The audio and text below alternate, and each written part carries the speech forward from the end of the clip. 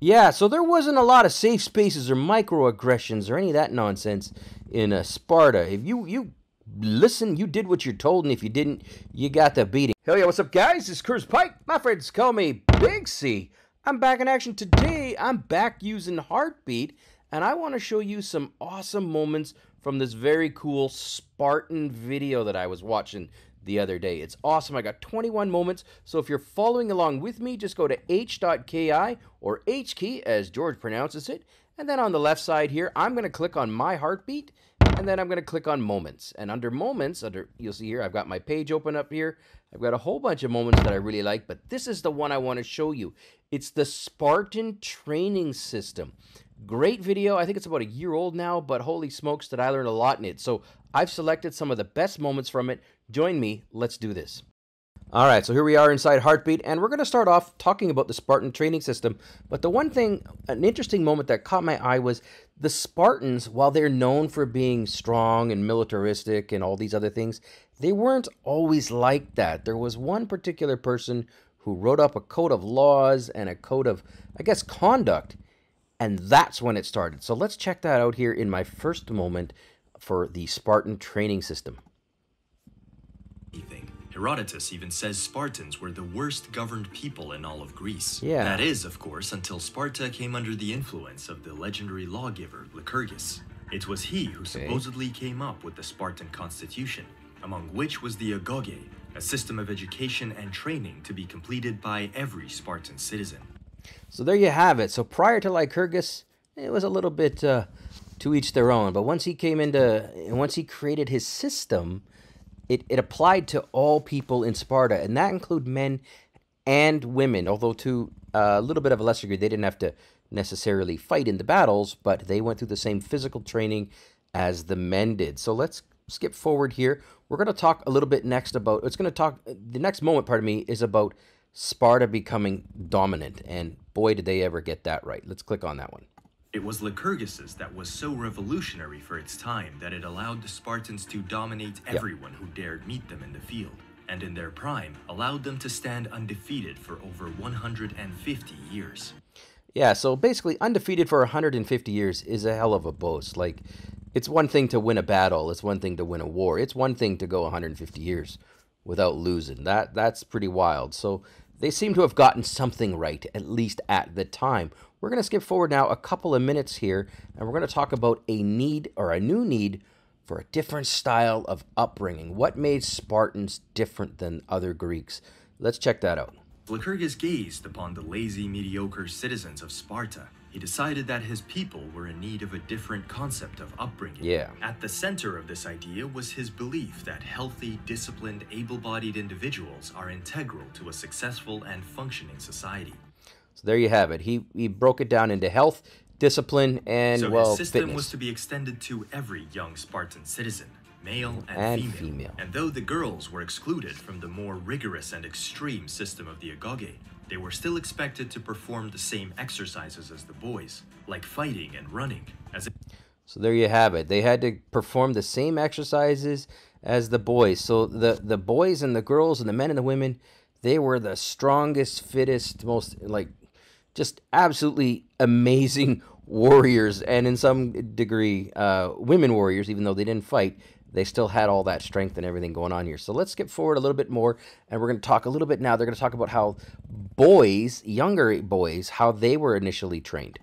For the boys, the system was divided into 3 categories: children, adolescents, and young adults. The first category was very similar in idea to a modern boarding school. Young Spartans would leave their families to learn letters, music, poetry, singing, and sport. Other Greek city-states had a similar system, but relied on private pedagogues to teach their children. The Spartan system, on the other hand, was more communal, in which one man was chosen to be in charge of the boys as their paidonomos, or supervisor. So that's a big difference there. In Athens and other cities, Greek city-states, they would have one-on-one for the richer and for the more nobles. But for the younger, for, the people that didn't have money, they couldn't afford to hire, maybe a tutor or a paidonomos, I guess in this case. But in Sparta, it was communal. This was for everybody. So everybody learned the same things from the same teacher and it turned out quite well. Let's skip forward a little more now until they talk about the obedience side of things, what made them so disciplined. Writer Plutarch nicely puts it, the Agogé was a school of obedience. The supervisor was given power to punish the boys as he saw fit, and always commanded a group of older boys with whips to enforce his punishments. And to make sure the boys were never left without a supervisor, he allowed every citizen to take on his role when he wasn't around.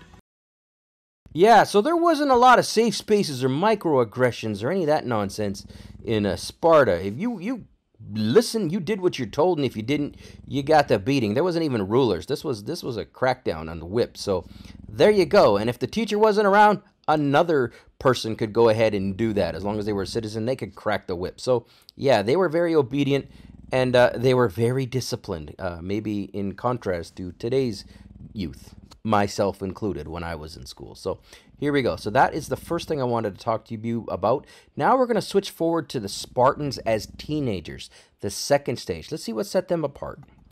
Spartan teenagers, however, only entered into their second stage of the Agogé.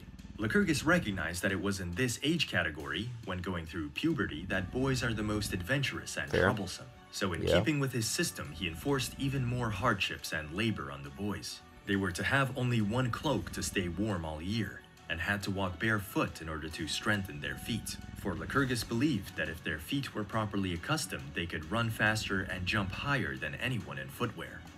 Yeah, so you got one set of clothes, and you had to walk around bare feet. That is just nuts. But hey, that's how they made you tough back then. Let's skip forward a little bit more, and let's get into the weapons and silent marching.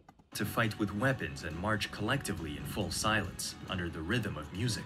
These silent marches would be used as a psychological weapon in battle, as most armies did not have the discipline to pull this off, and it would be offsetting for anyone to witness a seemingly emotionless and confident army face off against them. Yeah, so if you can discipline and marching silently, following orders, you just, if you're a old school Greek warrior that's, goes out there with your hoplite and you engage in one-to-one battle like in the Homeric hymns and the Homeric poems, this was a totally different type of style, different type of group. And when they can march all the way up to you to attack you without saying a word, yeah, it's on. Apparently Alexander the Great did this. He had his army do this in front of, I can't remember, but I thought it was the Thebans or the Illyrians, one of the two, and they did all of these routines, and they were swishing the grain with their weapons, and the other army just said, "Oh my God, these guys are just too much," and they laid down their weapons without even going into battle. So it's a real thing. So let's skip forward a little bit more and now get into the juicy stuff. Let's talk about their training. Now, Spartan training was not focused on extensive muscle growth of any kind. Yeah. Instead, it was aimed at improving speed, agility, and muscle memory. So we could expect the average Spartan body to not be overly muscular, but instead nimble and lean, carrying just enough weight and muscle for optimal physical performance. So there you have it. 300 notwithstanding the movie, of course. Yeah, Spartans were built to task. Like, think about a gymnast. Their muscles are big enough to do the things they need to do. And that's kind of how the Spartan training seemed to be set up as well. No unnecessary muscle that's just, gets in the way.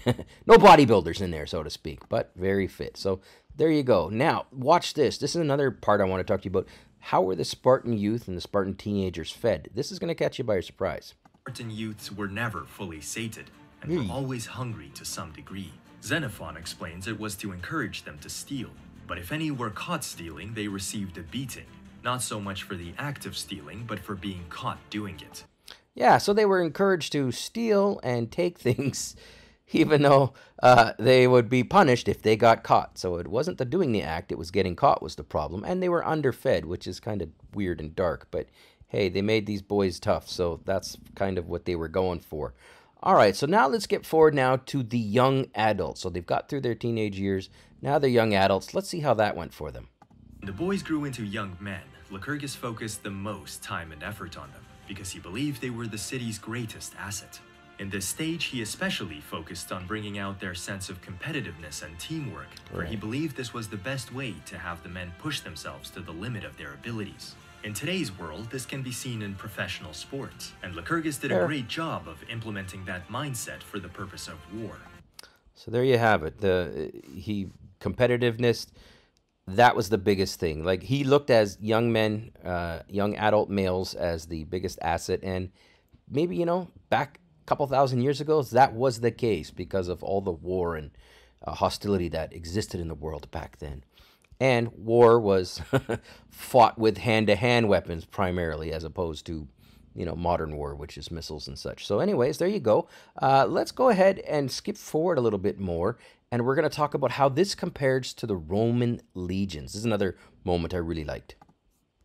Unlike with the recruitment of the Roman legions, where men were selected based on stature and strength, it can be said that each Spartan, male or female, would be in great shape as they enter adulthood. Fair. And anyone slightly shorter or slimmer than the rest would know how to compensate in speed and vigor. We can safely say Lycurgus' system made sure that every citizen was a worthy recruit for when the need arose. So there you have it. That's kind of goes against what I was expecting was, you know, the weaker or the smaller were, you know, cast out, kind of, you know, the myth, but it's not entirely true, it appears, at least according to this video. So definitely something to keep in mind. And finally, let's talk the last moment or two here, talk about, you know, war and particularly cowardice and fleeing battles and how that was frowned upon. Let's skip forward to how that worked. The last social norm, and by far the most brutal, was put in place to discourage cowardice. Anyone who fled a battle was subject to live in constant disgrace in all aspects of life. In any social gathering, they would have to give up their seats to younger men. Yeah. In the streets, they would have to give way to everyone, and even in their own families, they would have to raise the women, and were not allowed to marry and have a family of their own. Yikes. On top of all this, they would have to pay a fee for being a coward for as long as they live. They paid a coward fee. Wow. And could be beaten if they ever tried to act as though they were innocent in public. Cowards had to endure the most dishonorable lives, which motivated many to rather die in battle than take their place. So there you have it.